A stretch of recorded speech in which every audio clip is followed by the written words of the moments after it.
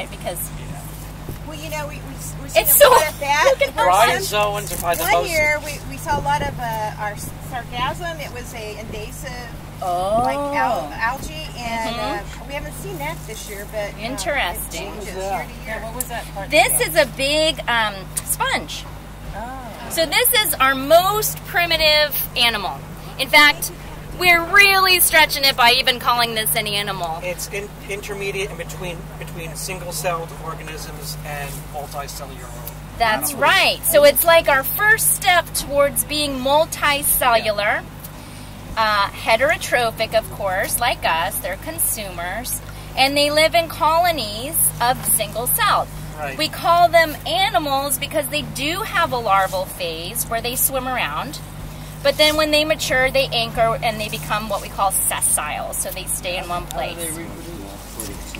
They are not photosynthetic, which also puts them in the animal category. They can reproduce asexually by mitosis, right? Just by cloning themselves. I'm not sure if they reproduce sexually. Well, yes, they do. I would like to say yes. What happens is some of the individual cells become specialized. Become gametes, yes. right? Sperm and egg cells. Right.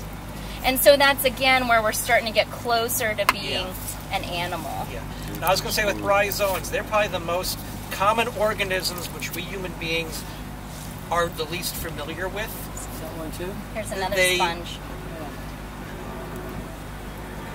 Could I clean my kitchen with that? You probably could. Yeah. We don't usually use natural sponges, do we? We actually usually use artificial ones. Yeah. But bryozoans are these colonial creatures. They're superficially like coral. They're not close related. They're actually more complicated. Corals. Whoops. Sorry, guy. I'm trying to make room. You'll be okay, I promise. You know, besides the sponges, the corals are the least complex animals. They have just 2 cell layers. Bryozoans have 3 cell layers like us. Diploblasts versus there's one here and there's one there. That's why I would rather use the pliers, but I really don't want to. I really don't want to. I won't be useful for the rest of the day if I do. You're just chicken.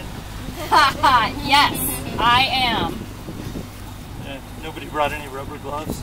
I think they would go through rubber. Yeah, they go through gloves, rubber. they might even go through rubber. Really? Oh yeah. Their barbs And I am certainly not going to test it. Yeah.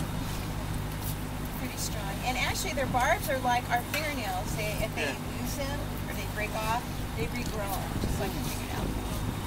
These guys will poke you too. They won't inject the same neurotoxins, but they'll get you. All right, you guys have a little more space.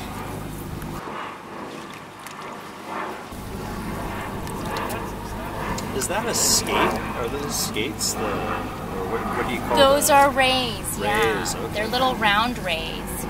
And we'll pull them out, we'll measure them, and we'll be able to see them more closely when we get back to the dock.